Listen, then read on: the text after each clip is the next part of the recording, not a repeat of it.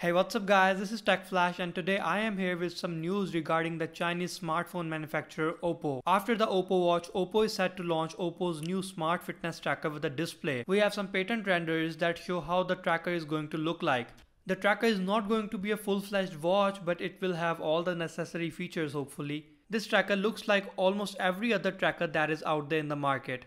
It has a slim, long, oval-shaped design with a quite unusual rectangular display on top, and on the bottom it has charging pins and cutouts for the heart rate sensor. One new thing about it is that it will have a metal ring around the body of the tracker. There is going to be an indentation on the metal ring from what we can see on the renders, and it is believed that this is going to be a capacitive touch button. It is expected that this watch will have basic features like phone notifications, which in my opinion is quite uncertain looking at the size of the display. It will probably have sleep and fitness tracking and a battery that will last multiple days. What features do you think this tracker should have to compete nicely in this wearable industry?